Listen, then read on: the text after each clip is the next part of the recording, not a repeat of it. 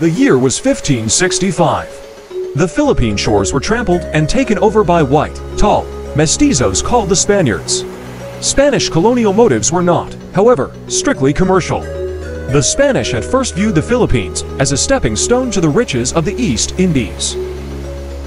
The Spanish still maintained their presence in the archipelago, at first.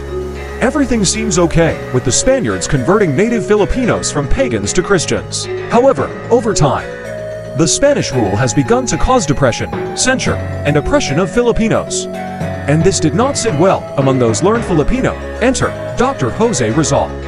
Rizal wrote Noli Me Tangere in 1887 and El Filibusterismo in 1891. The books opened the eyes of Rizal's fellowmen, and they begun to speak up. Thus, the Philippine Revolution begun. However, even after 300 years in a convent and 50 years in Hollywood, the fight for true freedom continues. Filipinos continue to live a colonized life because of social media and fake news. This is the story of La Solidaridad, a musical. A story how big tech companies like Facebook act like God to control our behaviors. A story how fake news destroy our nationalism.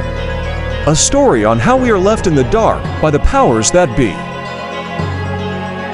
The Theater Arts Club and Claret School of Zamboanga City present.